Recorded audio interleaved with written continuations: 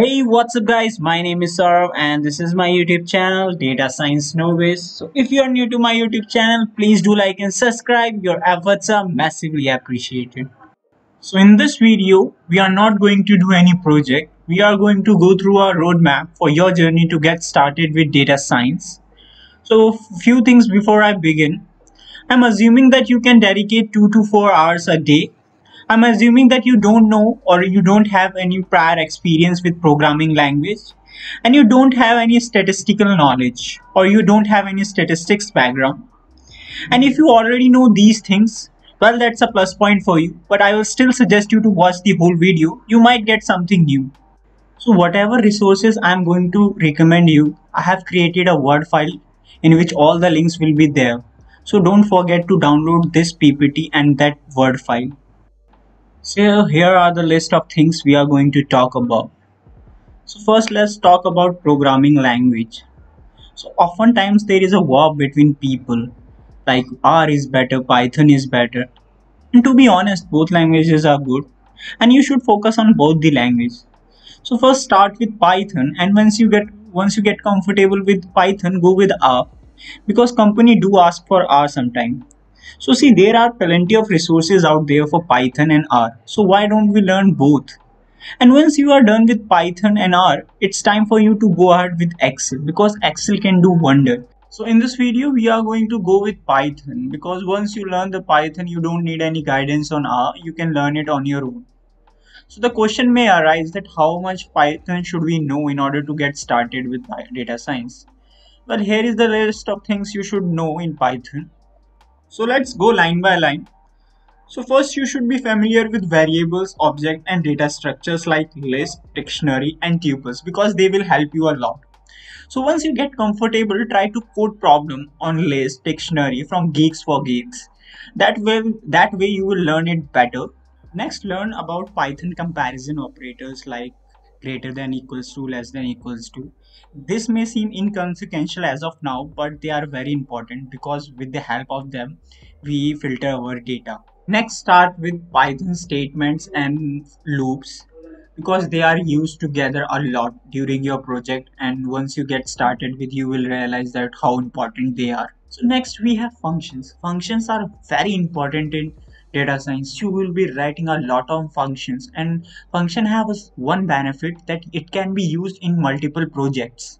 Okay, so learn them and try to practice them as much as you can. So the last thing we have to learn is object oriented programming. It is very important because you will be using them a lot because you import libraries, right? So as of now, learn the basics, because these basics are used in libraries. For example, how you call a method from an object.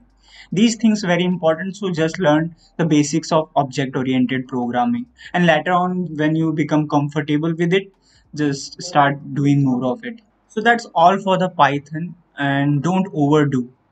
What I mean to say, don't overlearn things. Just be specific with these things. So a piece of advice: just start solving the Geeks for Geeks Python problems. Try to solve one problem a day. I can tell you, after 20 to 30 days, you will thank me for this advice. So next we have statistics, and the thing is very important in data science. And please don't rely on YouTube videos. They should be the second source of your knowledge. And your first source of knowledge should be books when it comes to statistics. Why did I say that? Let me give you an example. If you search regression, there will be a lots of video on YouTube explaining linear regression in 15 minutes. So you must be thinking that it's quite easy and a small topic. Now let me tell you a reality. I studied linear regression for whole semester, that is 4 months, or you can say 30 to 40 hours in my masters. So the thing is, YouTube is there when you don't understand a thing from book. Then you should go to YouTube and try to understand it from there, and you should come back to the book again and try to read it again. So what I'm trying to say, you should do hybrid study. That is book plus YouTube. So when you don't understand, just go to YouTube and come back to the book. This way you will learn better. So now the question may arise, from where we should study, I mean which book we should use. So the book I am going to suggest is a holy grail of statistics, and it is recommended at BSc and MSc level as well. So the book name is Fundamental of Mathematical Statistics by S.C. Gupta, also known as FMS. If you can buy a physical copy of that book, well, that's a well and good thing. And it's a kind of must-have book for data science. I too have this book and it helped me a lot during my interviews. So as a beginner, what topic you should cover from that book? So being a beginner, you have to be very specific in your learning phase. Well, start with central tendency like mean, mode, median. Try to understand them. Where do we use them? Okay, and then go to the measure of dispersion. That is how spread is our data. In that thing, you will learn range, standard deviation, variance, and so on and so forth. So next, learn about correlation and covariance, and there will be many more thing in that chapter. Okay, so learn about those things because people ask in interview these kind of things. Next, we move on to distribution. So distributions, you have to learn a binomial distribution, normal distribution, and many more distribution. Among them, most important is normal distribution. You should know this distribution in and out. You should know the properties, you should know the formula, etc., etc. Next, we have probability. So there is a whole chapter dedicated to probability in that book. So you don't have to worry about it. You just have to read that chapter. It has Bayes theorem and all that thing you needed for the data science. So next, we are going to learn some data science libraries. So first, we are going to learn NumPy and Pandas. They are used for data manipulation. And as a data scientist, you have to play with data a lot. So let me give you an example. Like if your project is of 10 hours, 7 to 8 hours go into data preparation and the rest goes into the model building. So the main thing is in data science, it's not algorithm, it's data. You have to play with data. You have to make your data best for your algorithm so that your algorithm can perform better. Next is data visualization library.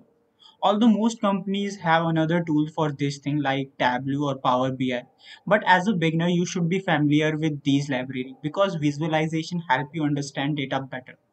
So we have two libraries as a beginner, that is Matplotlib and Seaborn, and when you get expert there are many other libraries, more advanced libraries like Plotly and Cufflinks, etc., etc. So once you reach this stage, you have completed 80% of the journey.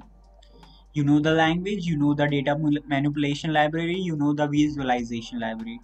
What remains is model building. That is algorithms like logistic regression, etc., etc. And we will be talking about that thing in the next video. So that's all for this video. And if you are new to my YouTube channel, please do like and subscribe and press the bell icon for future updates. Till then, bye. See you in the next video. Stay safe.